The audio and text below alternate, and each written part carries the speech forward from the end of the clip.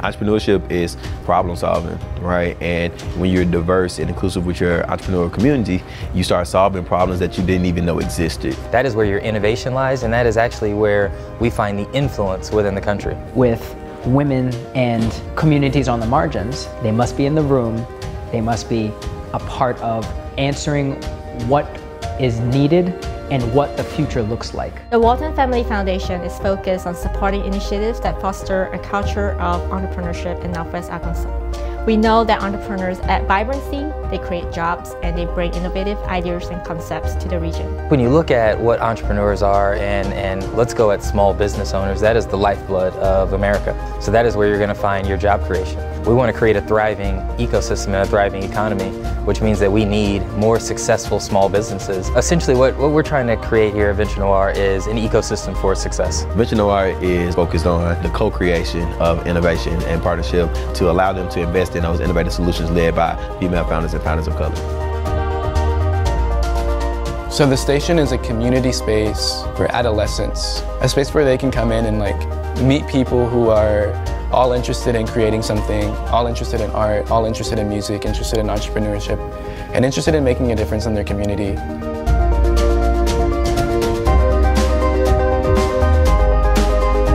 I get the question a lot, like, what do we do at the Innovation Hub? At our core, we provide access. The focus of the work is to build impassioned entrepreneurs and impassioned makers. No matter your demographic makeup, your geographic location, your background, your experience, your connections, we want to provide access to the tools, skills, resources necessary for you to be successful. It can happen. Like, it's possible. I believe that a different future is possible, and I have a role, I have agency in creating a new future.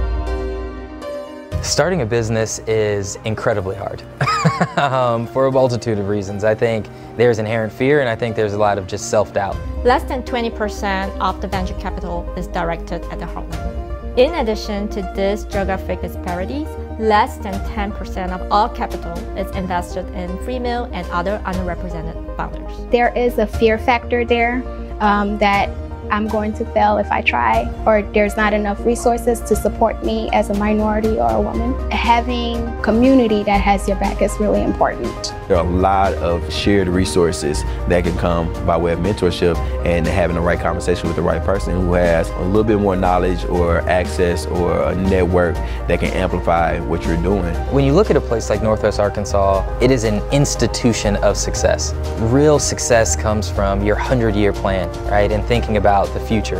And that is the job of an entrepreneur, is to think about a world that does not exist. We're looking to shape the region and lead the country and the world for years and decades and generations to come.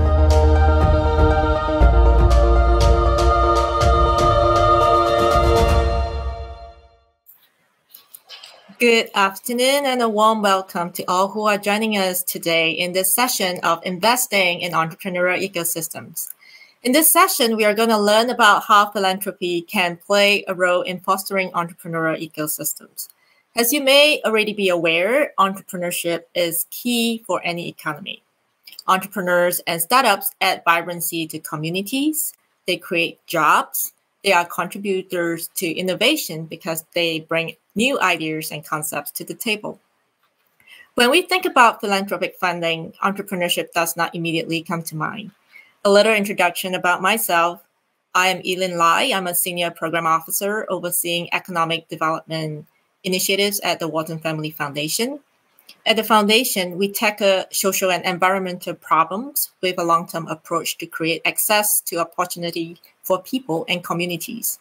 The program area I'm working on focuses on Northwest Arkansas, and my goal is to build vibrant entrepreneurial ecosystem as part of advancing the region's economic and cultural vibrancy.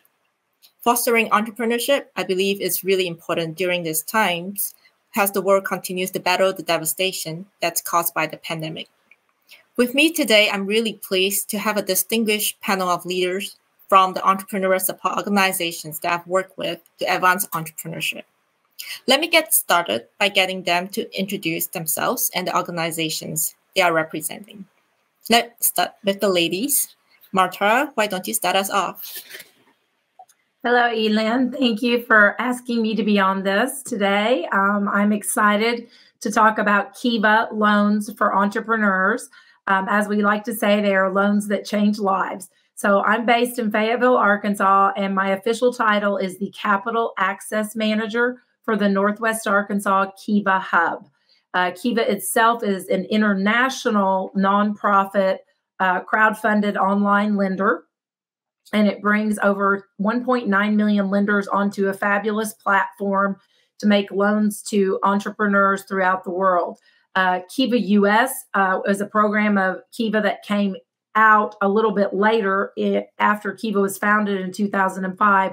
And so our Kiva loans in the US are just for small business owners. And so my personal background is as a public school educator and as a business and banking attorney. And then I came into the Kiva role when I went to work for the Startup Junkie Foundation in Fayetteville, Arkansas. And so all our services are provided free of charge to the Northwest Arkansas home region. And I assist borrowers with the Kiva application process. So anyone can apply for a Kiva loan, but we have data that shows they are typically much less likely to drop off and give up. And they are more successful when they have someone who has some experience with the online application and gathering documents and things like that. The main focus of Kiva is that the loans are to improve the lives of those who have been historically and systematically discriminated against in the lending industry in the United States of America.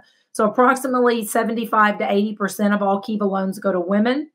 Our target service is to serve not only women, but minorities, those with felony background records, the LGBTQIA community, veterans, persons with personal disabilities, and those who, due to a very low income status, have been historically disadvantaged in the lending arena.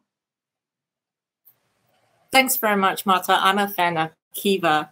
And, I think Kiva is great at facilitating access to capital for underserved entrepreneurs. Now, how about you, Canem? Great. Thanks, Elin. So my name's Canem Arkan. I'm the managing director of Endeavor, Northwest Arkansas and Tulsa. We support entrepreneurs all around the world because we fundamentally believe that there are people who can change their economies and transform their countries and regions, but they just don't have the same access to mentorship, to inspiration, to capital, to structural support. So I work with companies in Northwest Arkansas and Tulsa, but my colleagues all around the world work in 40 markets, so everything from Nigeria to Egypt to Brazil, and we support entrepreneurship. We do that through access to capital. So Endeavor has a venture fund. Fund 3 is $140 million, and we have Fund 4 being raised in Q1 of next year. We do that through access to mentorship, and that's both peer-to-peer mentorship. So a fantastic gaming company in Cairo can talk about their problem scaling and the issues that they're having with a fantastic gaming company out of Detroit. And we do that through access to, and so we sort of think about that as talent, right? Sort of mentorship and talent. So access to mentorship, peer-to-peer, and sort of senior leadership helping you guide your business the way they may not have had access to guide their business. And then talent all around, how do you become a better leader? How do you hire the right people? How do you think about the key change makers in your own company? So we do that across 40 markets.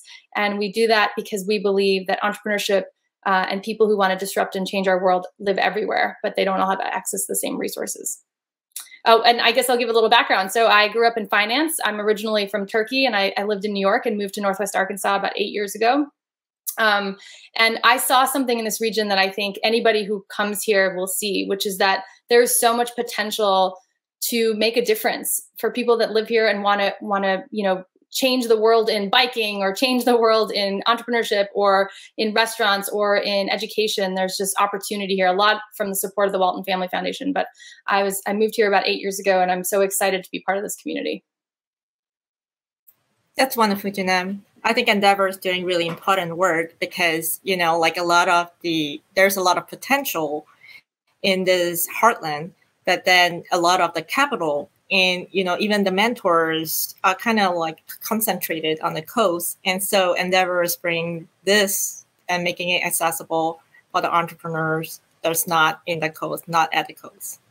That's wonderful. Keenan, how about you? Hey, how you doing? Thanks for having us, Yulin. I appreciate this, and excited to be on with two amazing leaders that we have going on today. So I'm Keenan Beasley. I'm the founder of Noire. We're a national nonprofit focused, simply put, on improving Black quality of life through entrepreneurship. We're based in Bentonville. I think, if I say it in a less fancy way, we're about job creation, right? So when we look at a lot of the issues that have been plaguing the Black community, and causing a lot of the disadvantages that have been happening today, is through the great flight of what's happened with fleeing jobs.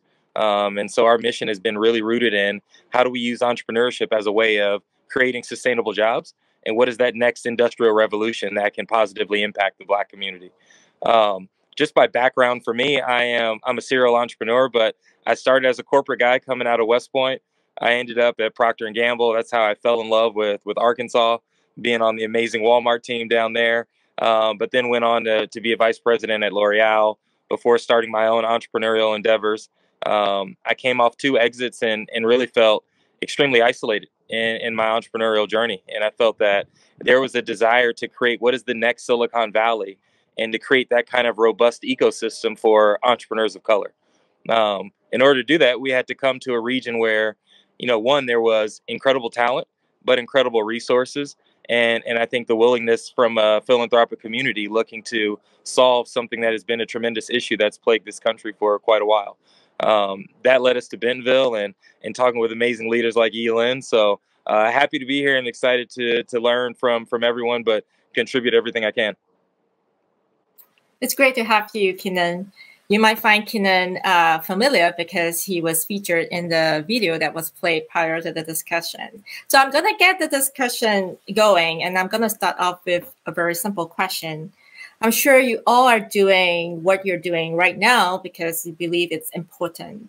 So why do you think that entrepreneurship is important? I'm going to switch it around and ask Keenan to start us off.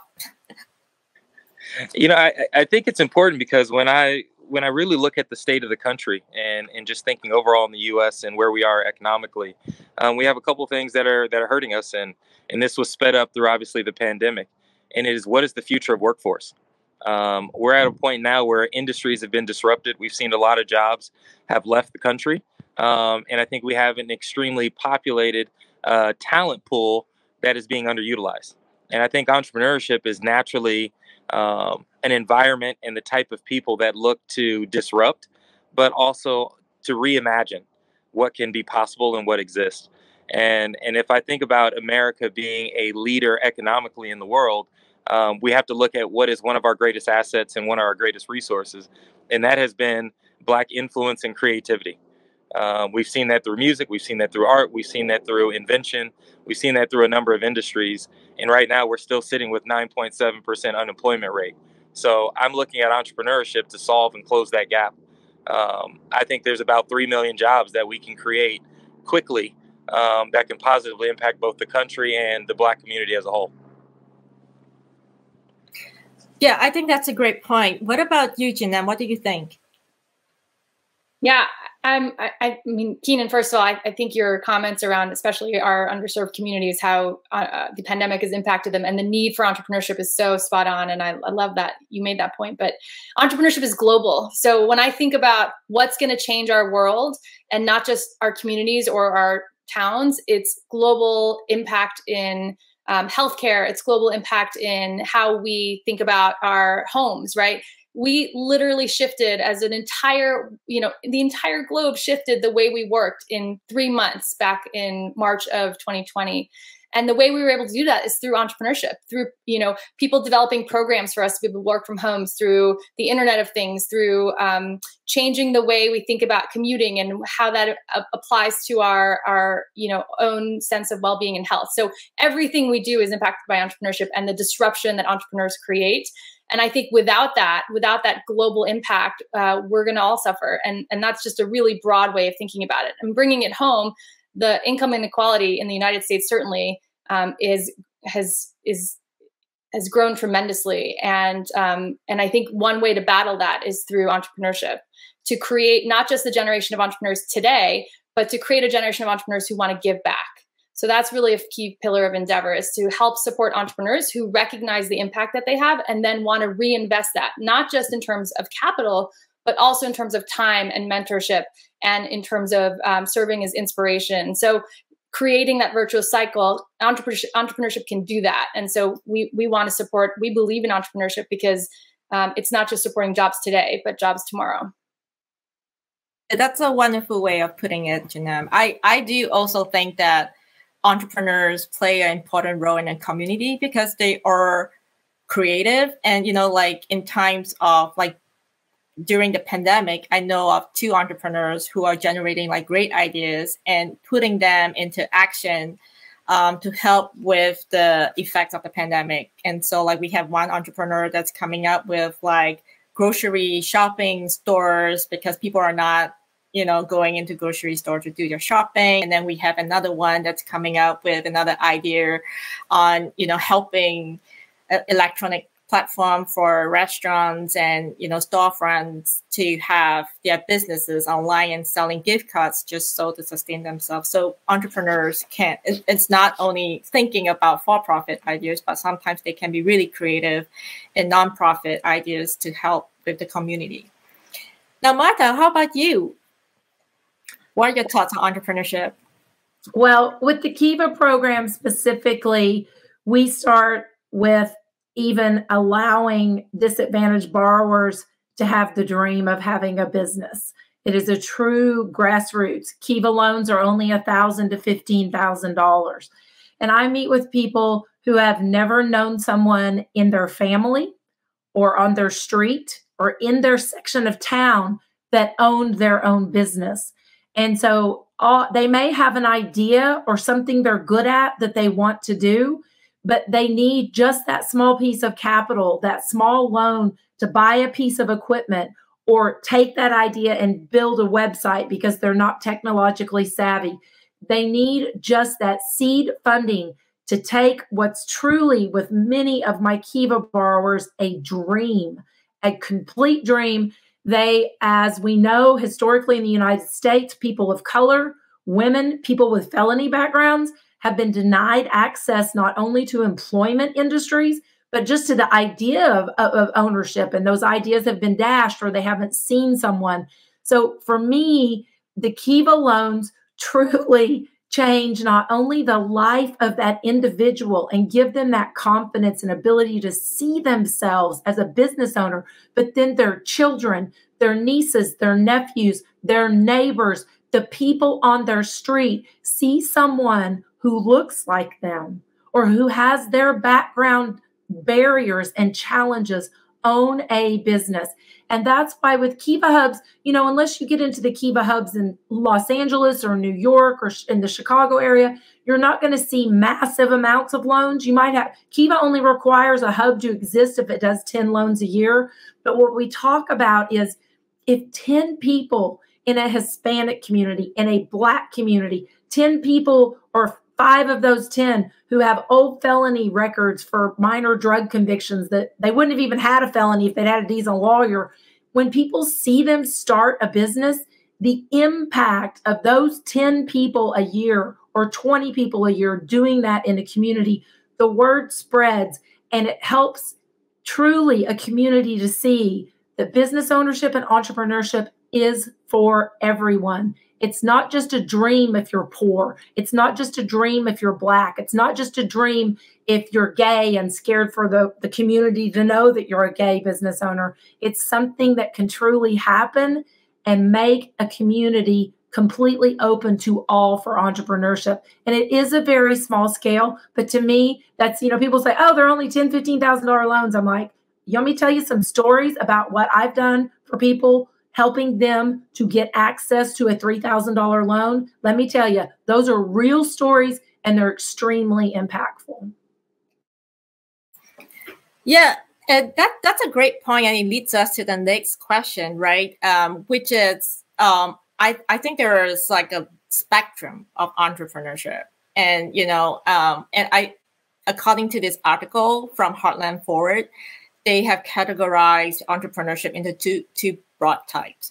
One is what is called the knowledge intensive entrepreneurship, and these are young firms that offer more professional, technical, scientific type of offerings, and they have a higher propensity to go after non-local markets. And then there is this Main Street entrepreneurship, which are mostly in the service sector, and sometimes they are family-based, and they tend to target local markets.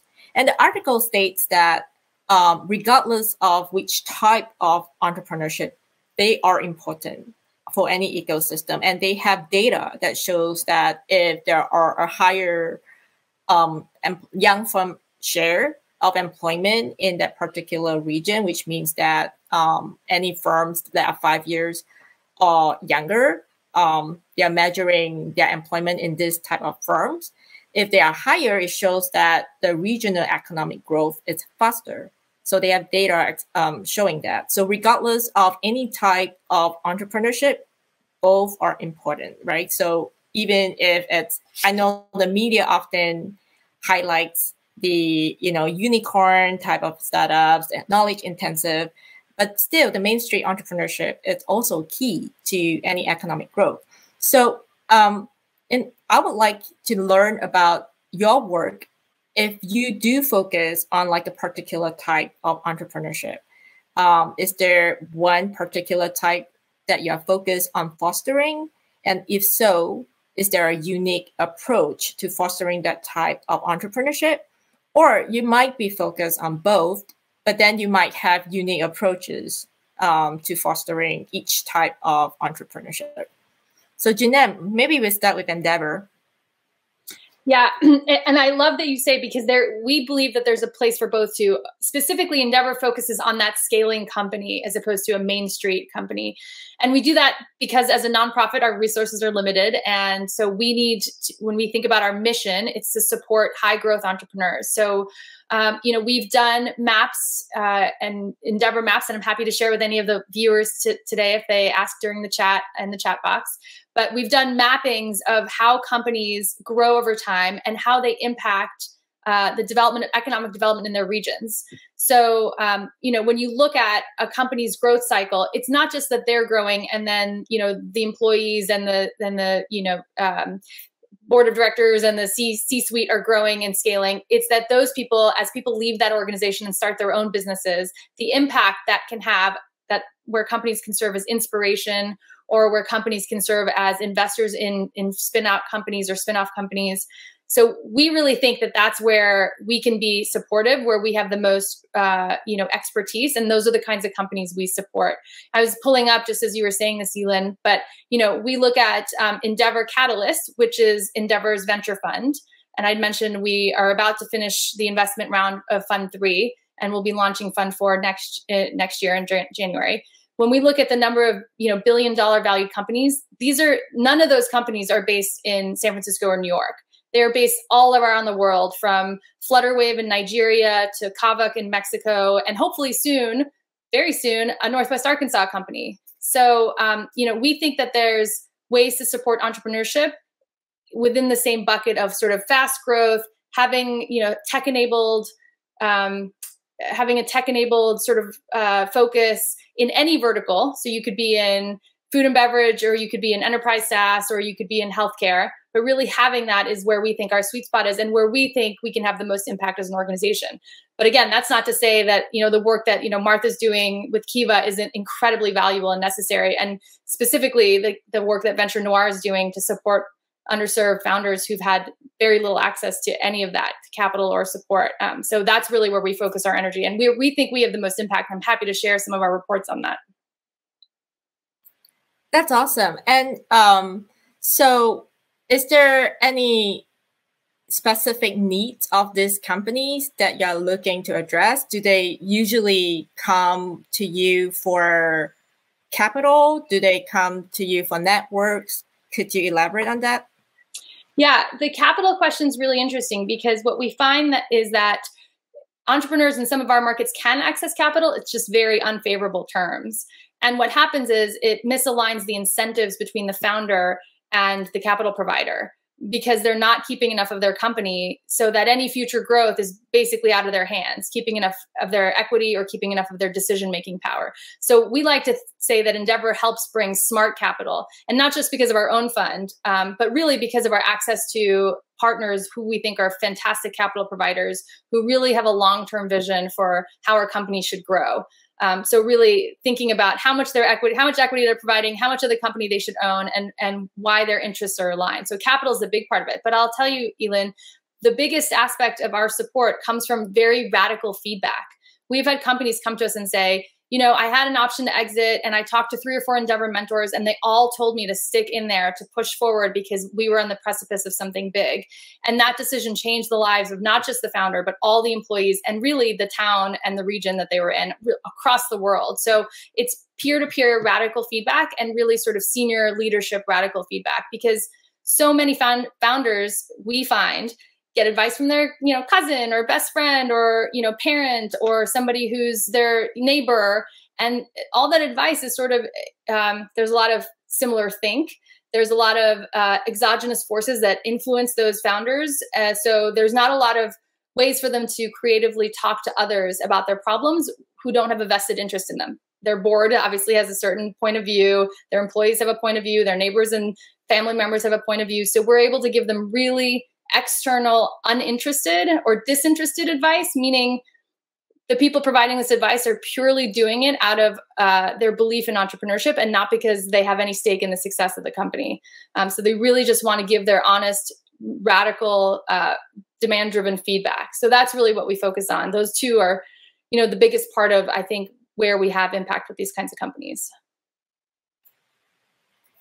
Yeah, that's a great point, because I've heard from many entrepreneurs how lonely being an entrepreneur could be. And, because they are the owner and there isn't anyone telling them what to do, right? So it's great to have Endeavor.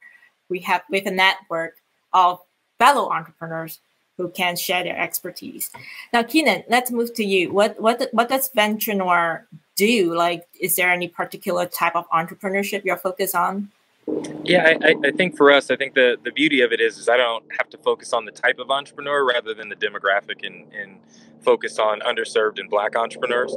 I think when you have a nonprofit like Venture Noire and understanding that you're going towards economic impact, it is also with a social good cause, right? In a layer that is first and foremost. So I don't approach entrepreneurship as a purely capitalist. I have to approach it in terms of how do we impact positively the Black communities that I'm focused on serving through this vehicle. In order to do that, I think what we're looking at is how do we work with corporate partners to scale that impact, right? And I think we've seen a lot of commitments over the last couple of years, particularly since the incidents that happened with George Floyd. We've seen a lot of commitments from the venture capital community. A lot of these have fallen short, right? We're still seeing that the wealth gap is wider than ever today. We still see Black entrepreneurs and Black communities on a glide path to zero, actual wealth by 2053. So these vehicles that are traditional that we're seeing today have not been effective, right? And I think Venture Noire's challenge right now is how do we use these known markets, right? These known vehicles to actually advance and accelerate. I'll give you a perfect example of that. Coming out of our cohorts right now, we have about 25 entrepreneurs that are coming out of our cohort, industry agnostic. The main work for us was not just the training on how to take an entrepreneur from idea to first dollar to first million, but also now, like, what is at the end of that rainbow, right, of the cohort? What's the pot of gold and how do we measure that impact? How many jobs are created? How much revenue is generated? It can't purely be about how much money we raise them, because that doesn't lead necessarily to improving quality of life for the Black community.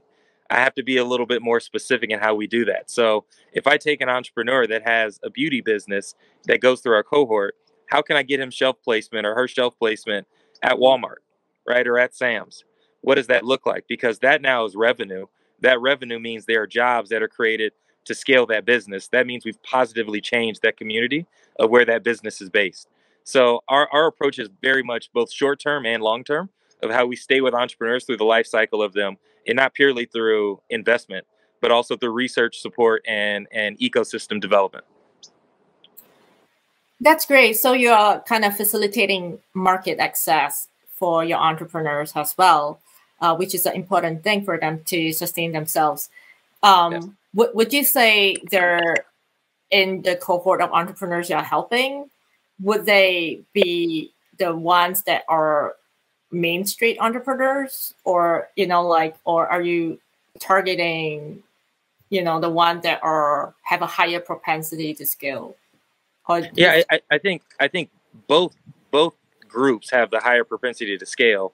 I think when you actually dig down into the Black communities, they're actually not sure, right? The first layer that you have to overcome is actually the confidence barrier, because a lot of the entrepreneurs are doing things because they've been undervalued or out of just actual survival.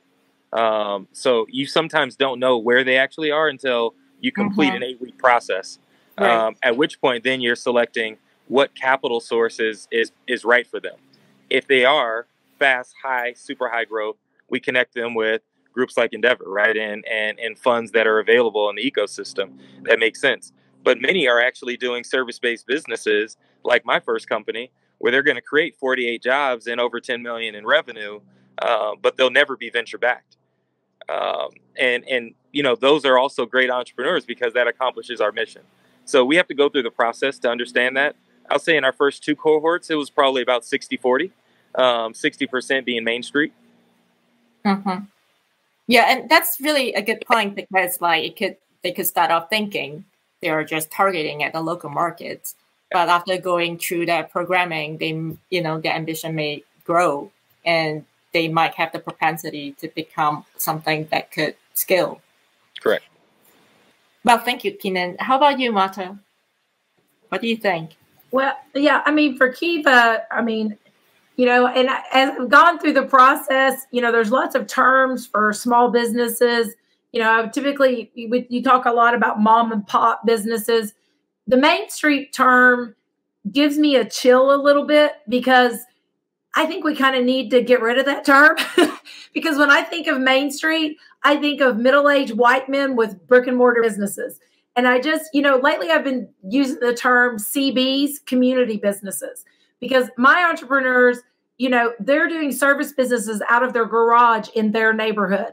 They're out in rural areas making businesses out of their kitchens. And so I like to talk a lot about community businesses, because I also want my entrepreneurs to feel that they can start this very small business in their kitchen, in their garage, with their kids at their brother's garage, and they can grow it in their community. And I want them to do that. I don't want them in the middle of downtown on Main Street where their community doesn't go very much and doesn't see them. And so I work a lot with them just about how helping them to see. I love, love, love when they see, and we share things from Venture Noire and fabulous opportunities that happen, because everybody's got to have that higher level dream, right? Nobody starts a, cake company thinking I'm just going to make cakes in my house and go to the farmer's market the rest of my life. We need that image. We need to see those scaling companies. But I work with people. I will tell you, one of the things that Kiva really, really likes to see, it's not an absolute requirement, but we really want, is for them to have at least a business checking account, even if it's a DBA account or it's an account set up with their LLC. And I work with entrepreneurs who, when I say we need to set up a bank account, I can see their face. They have had terrible experiences. I have to build a level of trust for them to say, I got overdrawn checking accounts at 2 banks in this town. And so we start, and I'm like, tell me which banks. I know loan officers there. I know people. I get them to build a trust and understand that a lot of times if we can just go in and take care of that old account, or if I can find them another bank that won't look that up and doesn't care that they have those. And I get them appointments with people I know. And I'm like, you go down and see Miss Crystal. She's there these hours, these days. She knows you're coming, and she's my friend, and she's going to treat you with respect and help you open this account. Sometimes it takes them a month to save up that $100 to do it. But it's building that experience in the business arena. Too often people, I am a 6th generation small business owner. My family's been in Northwest Arkansas since 1852, and they've all owned small businesses, mostly because they can't get along with other people, so they had to start their own businesses. So that's where I come from. So I have to help them understand that history. They don't have that.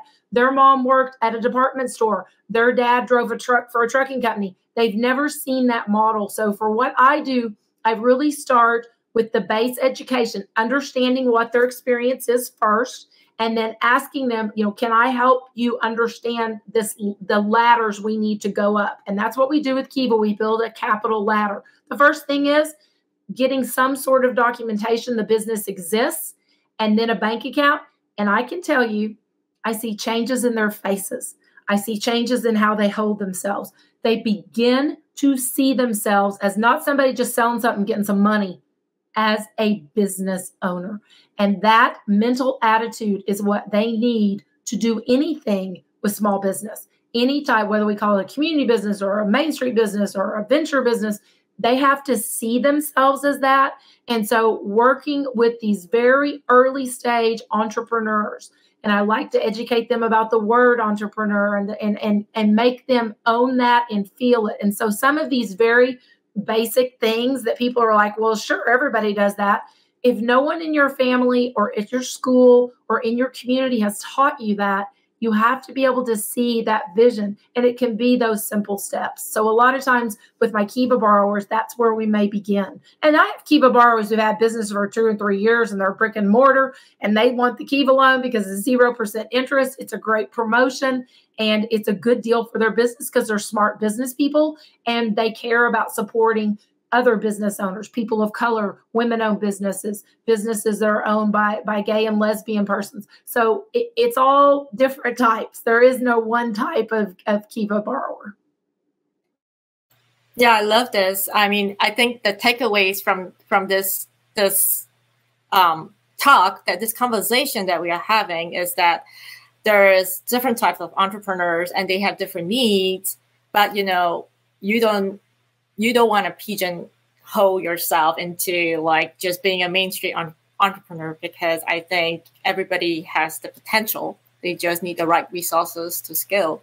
Now, as you talk about all this amazing work that you all are doing to foster entrepreneurship, how would you know if you have made a difference? How do you know if you have succeeded in your work? Is there any one particular impact story that you can share that you have experienced, or one that you are particularly proud of? So maybe Marta, let's start with you. Sure. One that has just always impacted me and made me feel really proud of the Kiva program is, and with Kiva, we only use towns and first names. We had a borrower named Shane. He identifies as a Hispanic U.S. citizen, and he worked for a large national franchise company. And he had worked as an employee for them and drove one of their trucks. And they had a special promotion, which that's great. Normally, the buy-in for that franchise and to get your truck is $30,000. They thankfully finally realized that his business was based in Springdale, Arkansas, which is now 36% Hispanic. And they had never had any person of color ever, or females, ever own one of their franchises. So they offered him a special deal, $10,000. If he could come up with $10,000, he could buy his truck and his franchise. Unfortunately, he wasted about 2 weeks going to banks because of his credit score, which is usually the biggest barrier as a former banker, I will tell you, to people even getting to fill out an application. Most banks in our area want at least a 650 credit score. They really want a 700. So by the time he got to me, we only had 5 weeks left. And so we worked up his application. I got him connected to an accountant who set up an LLC very quickly. We got him online, and in 5 weeks, he fully funded, and he is the first owner of this national franchise in Northwest Arkansas who is a person of color. And he has 6 children. He lives in a neighborhood with many of his friends and family who are also Hispanic, and he's in Springdale, which is an incredible Hispanic Latinx entrepreneur community that has never gotten the attention it should. And so that thrills me that Kiva was able to fill that huge vacuum of this person who had a track record of being the reason they offered it to him is he was their most successful driver and salesperson. But just that $10,000 enabled that. And the impact that's going to have on his children, on his community, on his church, on everyone who sees him as the owner with that truck and that national franchise. So that's one of my favorite Kiva stories that we have in Northwest Arkansas. Yeah, thank you, Matar. It's true though. I've seen data from Brookings Institution on the approval by banks on small business loans, and according to the data, the large banks approve approximately 60% of loans sought by white small business owners, but only 50% of Hispanic small business owners and only 29% of Black small business owners. And so this stark disparity in access to capital, I think it's a primary factor to why entrepreneurs of colors own less than 20% of businesses with paid employees, despite making nearly 40% of the nation's population. So I want to continue with a question. So maybe, Canem, how about you? Is there a favorite impact story that you can share? Yeah, and I like to say, I mean, we think about impact generally the way I'm sure all of us do, which is we measure, we have NPS and we measure revenues generated and we measure jobs created. So Endeavor entrepreneurs have created over 4 million jobs. And we look at that across our region. But I think what's really exciting and what we think that virtuous cycle of entrepreneurship that I spoke about. So we think a great measure of success is the fact that our Endeavor entrepreneurs who have gone through a lengthy selection process, who may or may not have gotten capital from Endeavor, it's certainly not necessary. And a lot of our entrepreneurs do bootstrap. They then, have their successful moment. Either it's a liquidation event or a growth or an acquisition, something that enables them to have a little bit more time than a crazed founder who's in the thick of it, but they then join our board.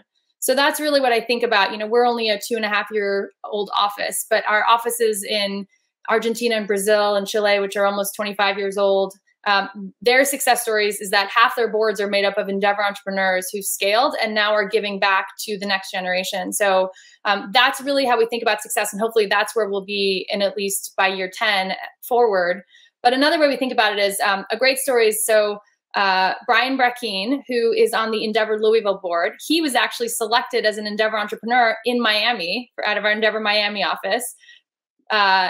Relocated, and he and his wife started Lightship Capital and Lightship Foundation. Brian Brackeen is on the board of Endeavor Louisville, so stayed not only within the Endeavor family, but switched offices in terms of support based on his life.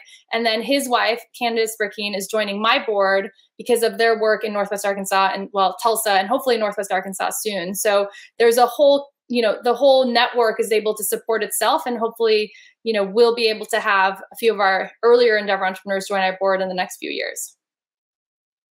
That's wonderful. Endeavor is like a platform for entrepreneurs to come back and give back their expertise to the community. Yeah. Keenan. Keenan, back to you. Yeah, I was dreading this question. I hate that I have to answer because it's like picking, some of your favorite children at times, but I think all of us have grown so close to the entrepreneurs that I think we serve, right? That ultimately we work for. And so to say, some of my favorites, it's tough. But, I think I love the answers that were just provided in terms of, what impact looks like. So to answer off on that, I think we're all looking at some similar things, right? What is, revenue per employee? What is payroll per employee? Because then you can truly measure the economic impact, obviously, in those communities that we're serving. But I think one of the more soft metrics that isn't always talked about is just the spark, and just the light bulb going off of confidence. And I think when I look at, Black entrepreneurs and people of color, there is so much talent and yet a lot of insecurity because I call it the trauma of generational poverty, right? A lot of times there's almost self-sabotage when you don't think that you can achieve things. It's why I wear a hat that says normalize Black excellence, almost every day, because we need to normalize that, right? We need to believe it. And historically, we can prove it. Now we need to make sure that we have resources provided, right, and education there to enable that going forward.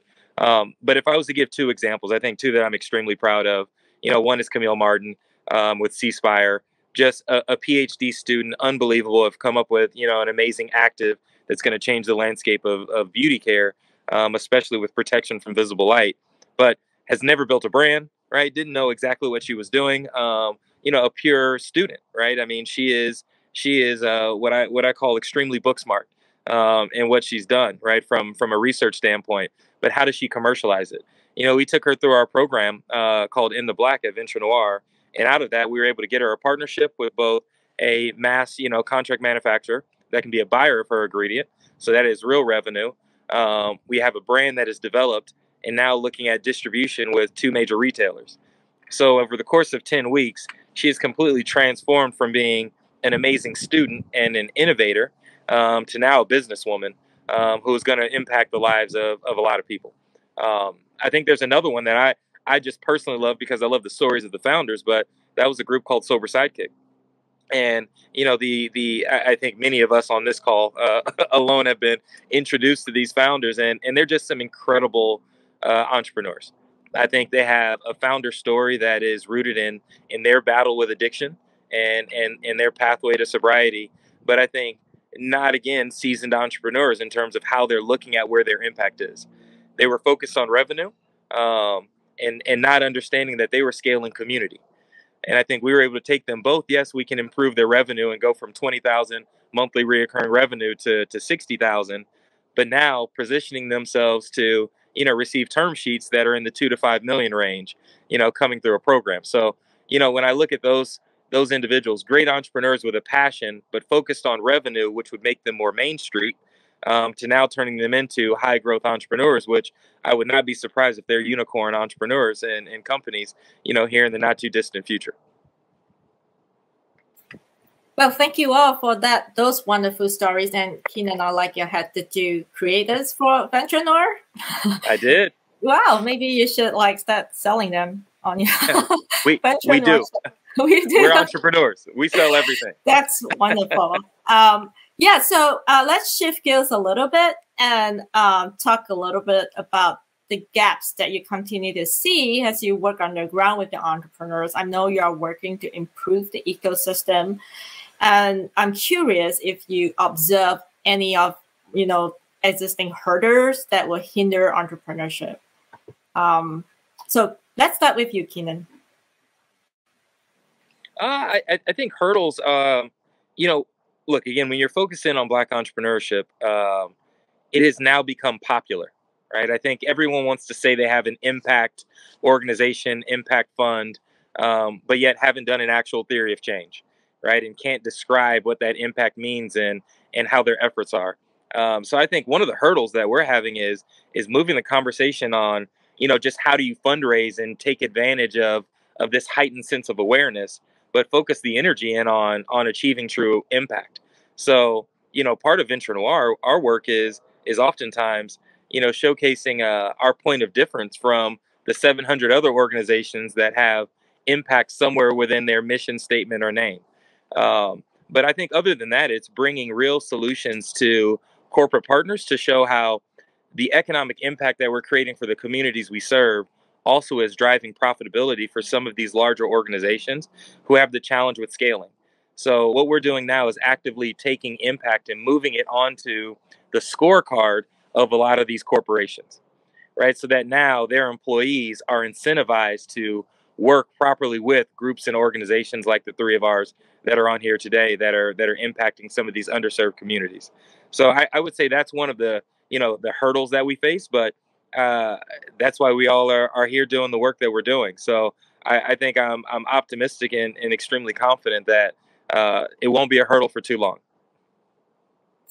That's great to hear that it won't be a hurdle for too long. Is there any particular, like when working with entrepreneurs, do you see any particular barriers that they face right now, aside from what you've mentioned? It's mental, right? I mean, entrepreneurship, let's be clear, all of us have organizations that are helping entrepreneurs, but many of us may have been entrepreneurs that didn't take advantage of any of these and were successful, right? So I am one of them, right? I launched a company, my first company, and didn't take in any capital and was able to scale that. But I think what was different about me than some of the entrepreneurs, and I think a lot of this, when we talk about entrepreneurship, it's the battle within yourself. It is a game of confidence, and it's extremely, extremely challenging when you come from a community that has been overlooked and over-mentored and under-resourced for so long, So there's been a lot of empty promises that have been made to the Black community for decades. So our first step is just getting over that hurdle within them, right? Understanding that they have everything they need to be successful within themselves, right? That was God-given. And I think now it is about connecting those dots once they have, you know, the confidence, showing them now a glide path, right? And connecting them with resources that weren't existent within their communities.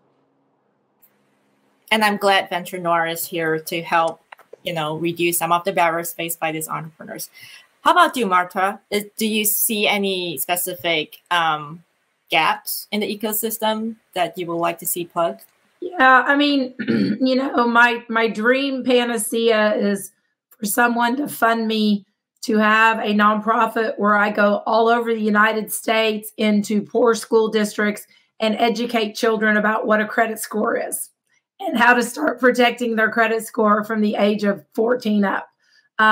Because so many of our communities, we're not privileged enough to grow up in families to understand how the credit world works, how it really matters that you pay the electric bill on time and not a week later, even though you've paid your bill, that you understand how the credit card industry works, how you understand how saving to invest and to buy real estate and things like that. And of course, the reason that history exists is because we've had intentional systemic discrimination, barring people of color from purchasing homes or purchasing once the banks kind of opened up and on the surface got all, you know, equality, then we still couldn't buy in certain neighborhoods. So we have this huge gap of systemic discrimination, which has multi-generations of people who have not benefited from the privilege of ownership and equity building and collateral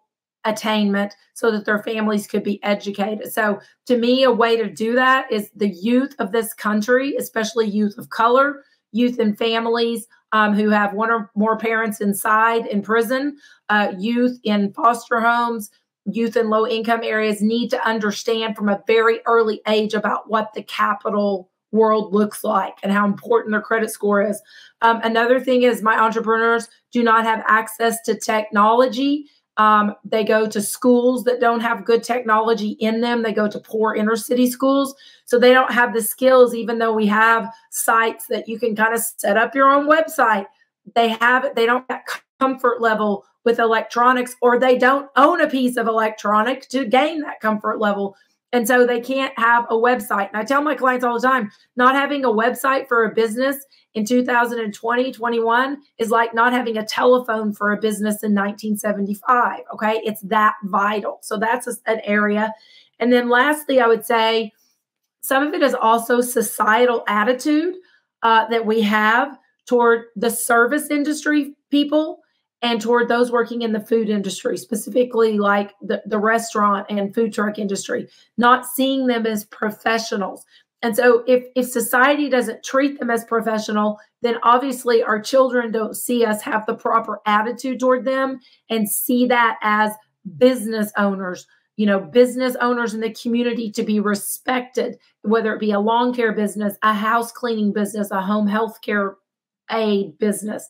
And so to me, that's also another thing is raising that. And one of the things that I hope comes from, you know, there are a lot of horrible things that have had a bright light shown on them due to the pandemic. And I hope that bright light continues to show on the struggles of our Black community and the systemic discrimination, a bright light shown on the horror of working in a restaurant for less than minimum wage. That whole world has got to change.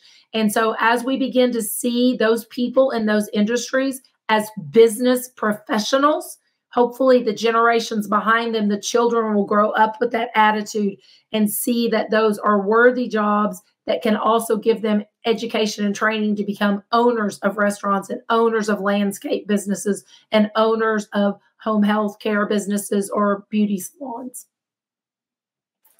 Thanks, Martha. I do also agree with you that, you know, access to financial literacy, education, technology is really key. And right now it's not equal amongst everyone in the communities. And so we need to do more to level the playing field. We are nearing the end of the session, so I would like to hear from Canem what she thinks about the gaps in the ecosystem before we end. Yeah, I'll go quickly, but I think Keenan raised a really interesting point about over-mentored, under-capitalized. I think that's so true in the United States for our, BIPOC founders. And I think Martha touched on a really different kind of systemic issue that we have in the United States. But I'll put on the global hat for a second. It's hard for us as an organization to think, to have a US-centric point of view, because we have in fact, most of our entrepreneurs are Latin American. So coming from it from a Hispanic or Latinx point of view and talking about underserved founders for us is very hard, because we have Brazilian founders and all of them are Brazilian, and their underserved communities are actually very different than ours in the United States. Same with Nigeria, same in the Middle East. So, from a global perspective, it's hard to normalize those concerns. But what I will say, what we find as a gap is really access to tech talent in our underserved markets. And I'll say this specifically about Northwest Arkansas, but a lot of our fast-growing companies here, be it Acre Trader, for example, which is fantastic, you guys should check them out, all the way to Now Diagnostics or Field Agent, they're all hiring. And they're all hiring, but don't have access to talent. And the Northwest Arkansas Council and the Walton Family Foundation are doing some amazing work with things like the Life Works Here program. I'm really excited for that, because not only are they bringing in tech talent, but they're bringing in a very much needed lens on, let's make Northwest Arkansas inclusive. How do we make our communities feel included here? Everything from artists to outdoor recreation people to tech talent. But talent is a huge problem in all of our global endeavor communities. Hiring people, being able to compete with people who are paying much higher wages in our bigger companies. And it's hard to compete with that. And so that's a big area for us, and how we think about that and how we work with our communities. So we have to work with our foundations. We have to work with our university systems in order to create, develop, and produce the future tech talent generation. And that includes our founders of color. That includes overlooked founders that Martha may work with who've never had access to sort of that tech training that could excel in those fields had they been given a chance. So I'll end it with talent, because I think we touched on some of the other ones, but yeah, big gap, but I think we're all working to fill it. That's wonderful observation, Canem. I mean, they are wonderful but troubling. So as you can see, we still have a lot of work to do to help advance entrepreneurship. Not only do we have to level the playing field for capital, that's also technology, access, internet, and tech talent. And so I'm really glad to have you all here in Northwest Arkansas working with us to help improve the ecosystem in this region. I think this is a great and productive discussion, and I would like to thank all of you, this wonderful panelists, for their insightful participation. It has been an amazing learning session for me, and I hope for all of our audience as well. Thank you for being this part of this conversation, and I hope you would enjoy our next video that showcases our entrepreneurial work in Northwest Arkansas. Would you say it's pretty easy to start a business? Heck no. An entrepreneur is someone who sees new ways of doing things and is bound and determined not to rest until he or she achieves the goals.